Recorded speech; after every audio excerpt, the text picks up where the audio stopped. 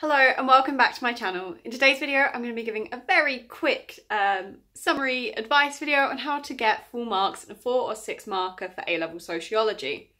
Now a 4 or 6 mark question will be sort of outline and explain an area of the specification.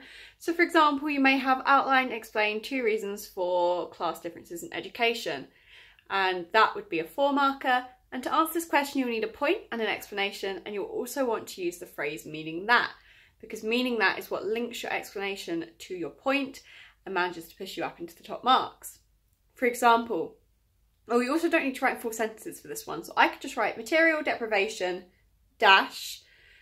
Some sociologists argue that material deprivation is a reason for class differences in achievement because it means that children do not have access to resources, meaning that they will not be able to revise as much, may not be able to attend school trips or enriching activities, etc, etc.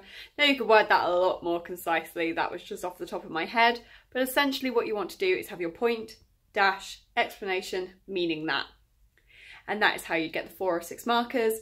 And I would recommend doing quite a few of these for each different subtopic and managing to time yourself. Try and get these done within 4 to 6 minutes. Try and do it a mark a minute. You do have a bit more time in the exam, but the less time you spend on a 4 or 6 marker, the more time you'll have on the 20 and 30 markers, which at the end of the day are worth more marks.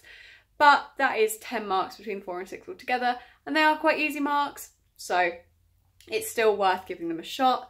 As I say, always get the phrase meaning that, and try and keep it as brief and concise as possible. You don't necessarily need to mention a sociologist's name, but sometimes it can make the explanation easier. And if you have any more questions, make sure to leave a comment down below. Like and subscribe if you do enjoy, and I'll see you in the next video. Goodbye!